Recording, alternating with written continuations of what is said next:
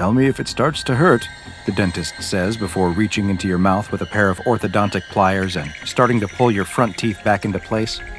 Evidently, your screams aren't enough of an indication of the extreme pain you feel because he doesn't stop pulling. After what feels like hours of excruciating oral surgery, you're finally standing outside the dentist's office texting with a friend. "Come on, show me. It can't be that bad," reads the message from your friend. You're nervous to send her a picture, though, since you have a small crush on the girl and you don't want her to see you in this state. But after she asks you again, you decide to take a quick selfie and send it to her anyway. You snap a photo of your mangled mouth and jaw. The mess of wires had to be hastily applied to move your remaining crooked teeth back into place with globs of fast-hardening epoxy, and the result looks like a low-budget horror movie prosthetic. You send the message and wait. You watch the dots appear that indicate she's writing a response, then watch as they disappear without a reply. You sadly slip the phone back into your pocket and begin walking away. As you make your way home with your head hung in shame, you keep your mouth shut tight. You don't want any passers-by to see what you've become. You decide to detour through the park to avoid any people as much as possible, and as you walk, you decide to stop at a picnic table next to a small pond. You sit at the table and watch the ducks mill about in the water. You have it so lucky, you think.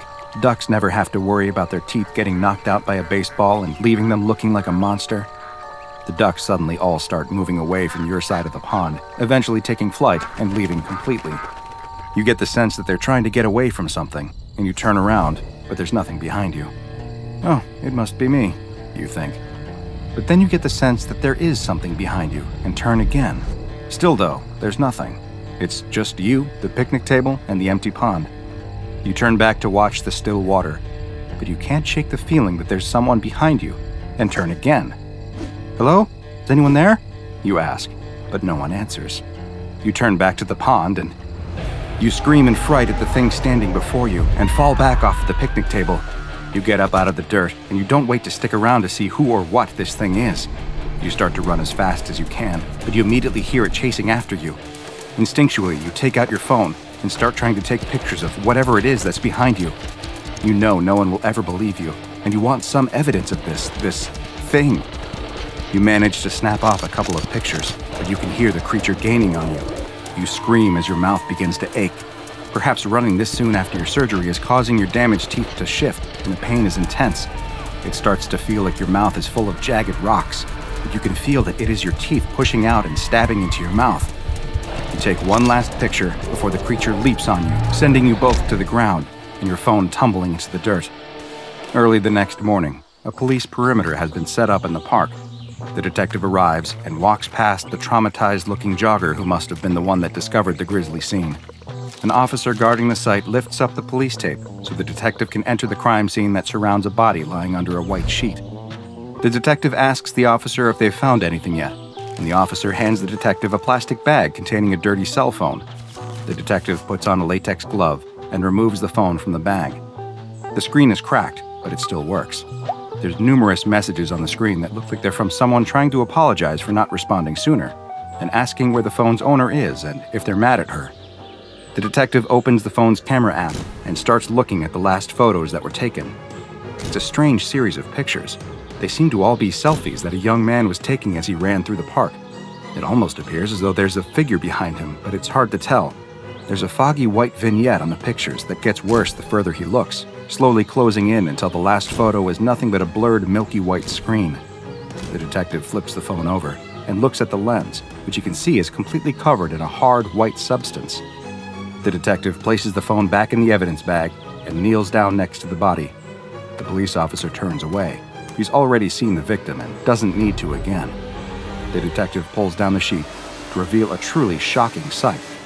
The boy's mouth is a mess of teeth, far, far too many teeth.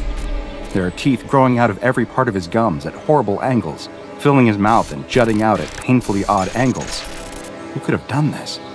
What could have done this?